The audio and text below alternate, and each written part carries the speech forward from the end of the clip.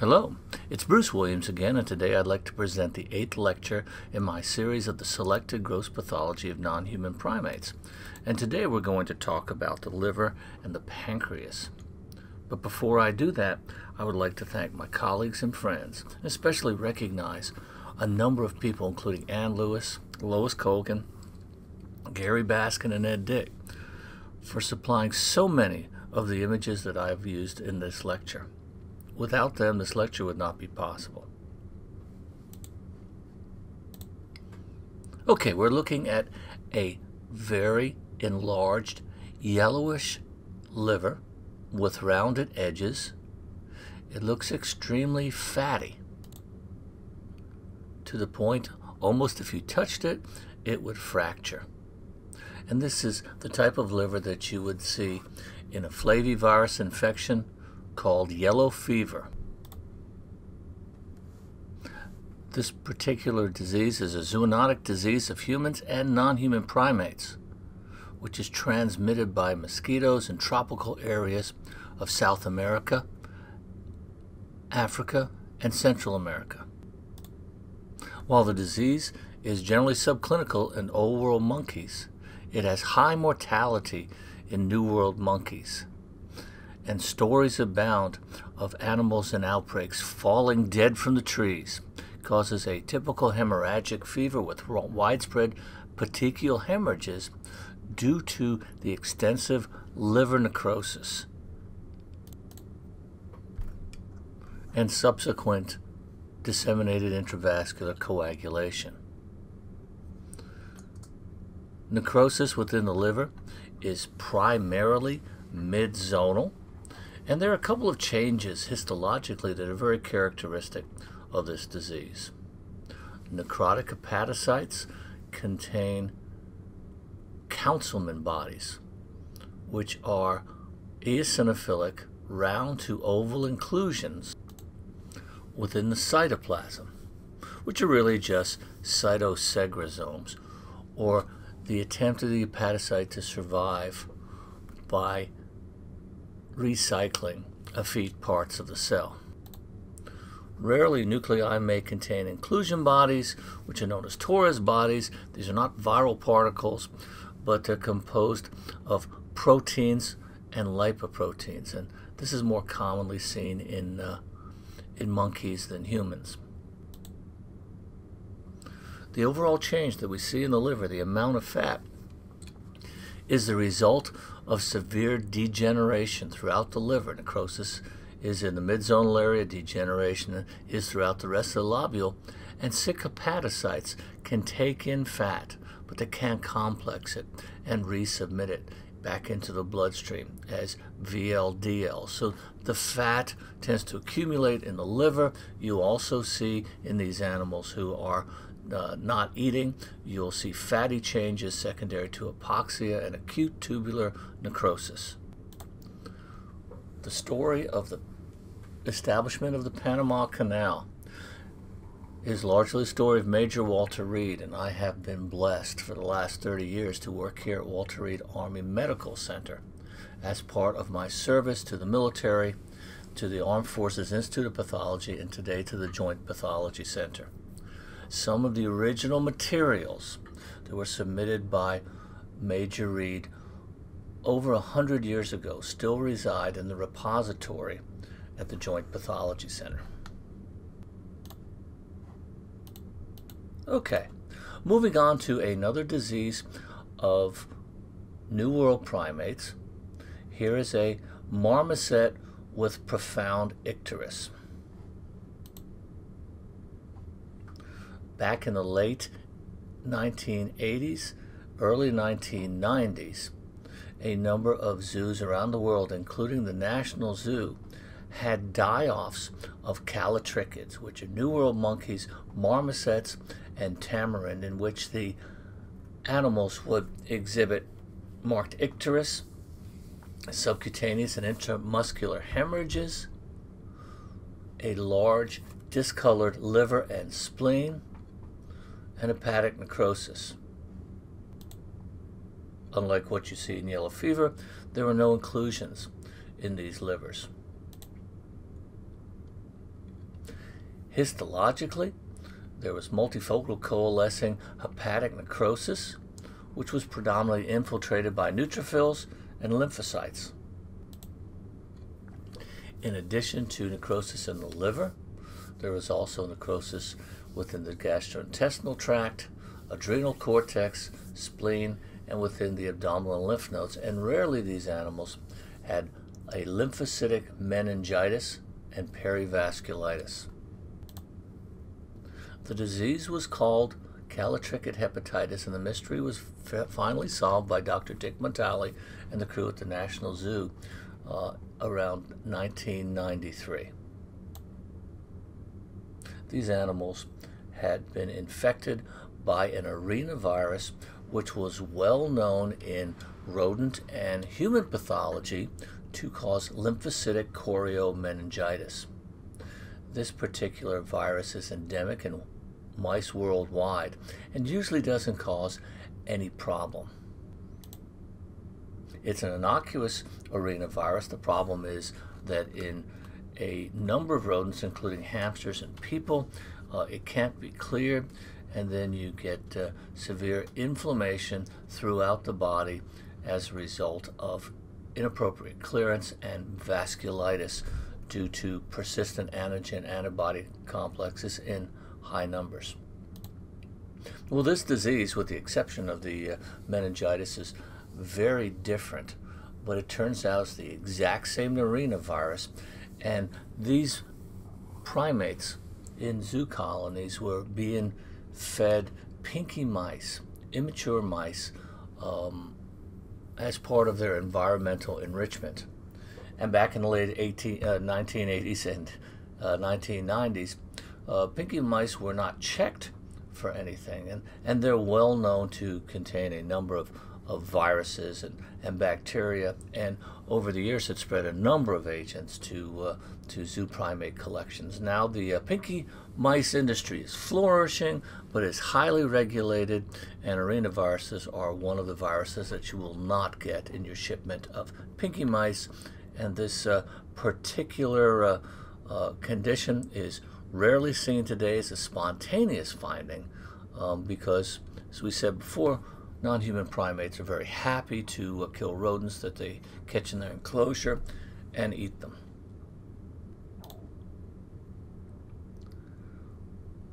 At this point, one of the things I'll do is we're just going to go through some livers and look at a bunch of little white dots, and maybe some bigger white dots, because a lot of the liver diseases grossly look somewhat the same. And maybe you can get a grasp for the different ones, but it's one that I really have a lot of trouble with just looking at grossly. But we'll mention a couple of things. And here is a liver that is enlarged. We have variably sized, slightly raised white dots throughout the liver. They are elevating the overlying capsule, and some of them are coalescing. This is what is often seen with hot gram-negative bacilli, a wonderful picture of gram-negative sepsis. And this could be a number of different conditions. One of the ones that is also transmitted by rodents is Francisella tularensis. And Francisella tularensis, like all the hot gram-negatives, really likes lymphoid tissue. And so it starts out in the ileum, it starts out in the mesenteric lymph nodes and the spleen, going after the white pulp, eventually spreading into the red pulp of the spleen. And when it is burrowing into the wall of the ileum, gobbling up all the lymphoid tissue, eventually it's going to get into those portal vessels, and it's going to shoot into the liver. There's really nothing that it likes in the liver, but it's going to set up shop and cause necrosis and abscessation and death. Usually this is a result of contact with rodents. It might be due to rodent contamination of food and water, and it can be tick-borne as well. So there's a number of ways that an animal could come in contact with tularemia. Most facilities keep a very close eye on rodents. All trapped rodents are checked for a wide range of viruses and bacteria. This could be any of the other hot gram negatives. This could be Yersinia, could be Salmonella. Any of those which are potent will cause a very similar lesion. These particular nodules are a little bigger. It's a little more evidence of chronicity. There's fibrosis of the capsule, and this is one that will also ruin your day. This is tuberculosis, Mycobacterium tuberculosis. We've already talked about it when we looked at the respiratory system. And this is not a very common presentation in monkeys with tuberculosis, but it strongly suggests that a abscessed lymph node, or perhaps an abscess, a granuloma in the lung has ruptured and has spilled its contents into a blood vessel and has gone all over the body. And in rare cases of mycobacteriosis, or tuberculosis, I should say, in macaques, you can see lesions in just about any organ, including the liver. Rhesus monkeys are exquisitely susceptible to TB. Other macaques, such as the cynomolgus macaque, appears to be a little more resistant.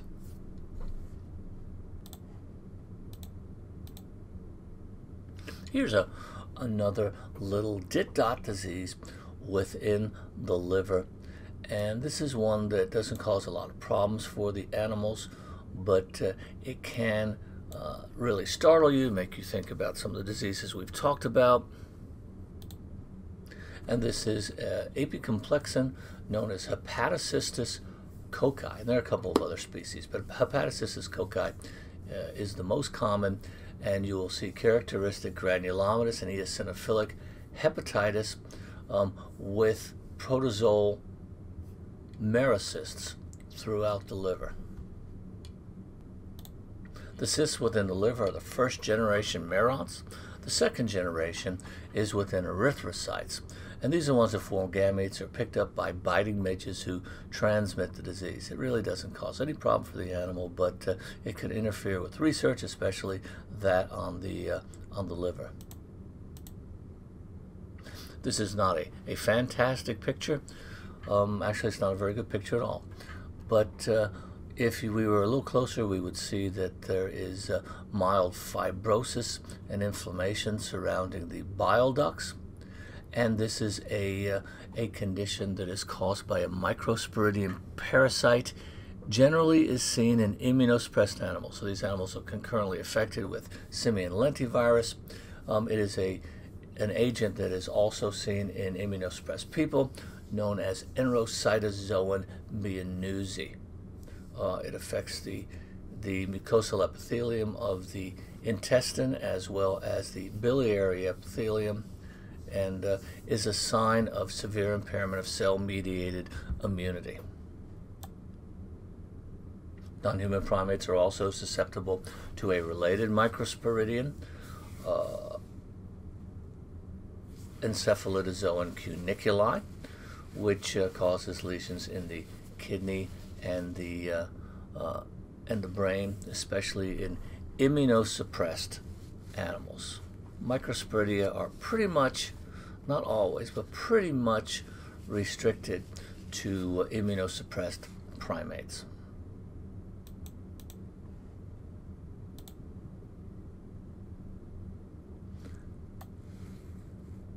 Here's a trematode parasite, or a fluke, which is in the family of Dicrocyllidae, and it inhabits the bile ducts of neural monkeys, including capuchins, squirrel monkeys, marmosets, and titi monkeys. And the size of the fluke as compared to the size of the bile duct predisposes the bile duct to fibrosis, inflammation, and occasionally biliary obstruction. There's no damage in the surrounding liver except for some fibrosis extending from these markedly dilated bile ducts. It does not appear to cause any damage as it travels through the hepatic parenchyma on its way to the bile duct. The name of this particular parasite is Athesmia foxi.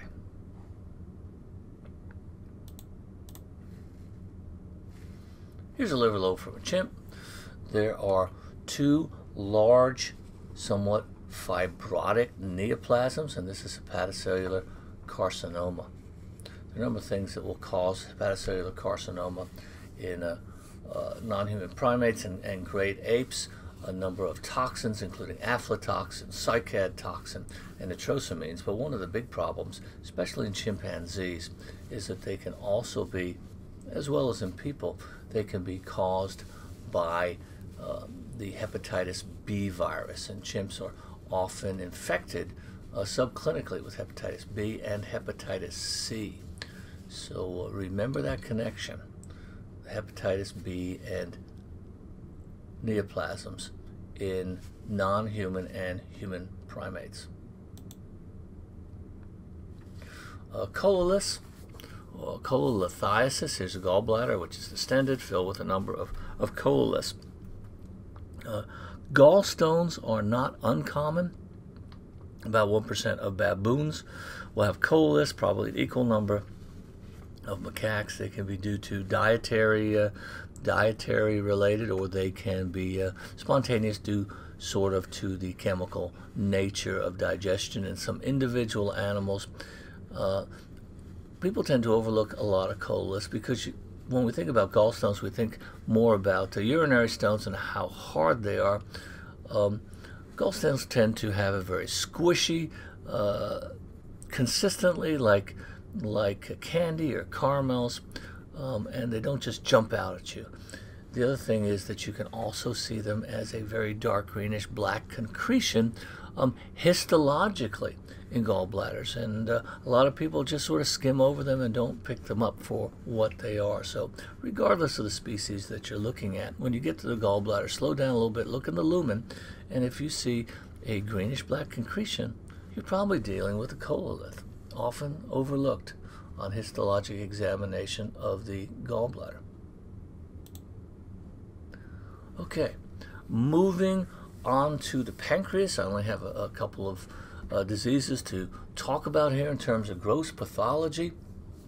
Here is a section of pancreas with severe hemorrhage and necrosis, and this is a very interesting condition in immunosuppressed lentiviral infected macaques, which is caused by simian adenovirus 23, and it causes devastating necrosis of the pancreas to the point that histologically you can't see any or very few remaining acinar cells. It's just a great wasteland of necrosis.